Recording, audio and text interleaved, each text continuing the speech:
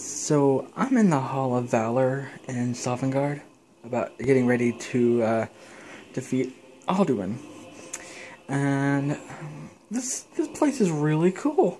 You know, in front of this place, it looks like the rest of Skyrim. You know, all mountainous and all that.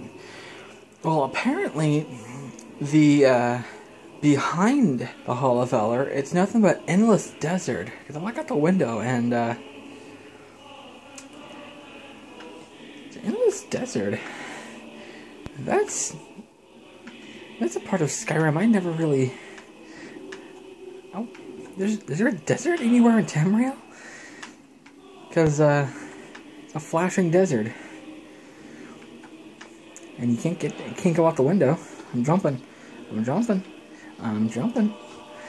Can't get anywhere. But yeah. The Sovngarde Desert. It's an aspect I never thought about.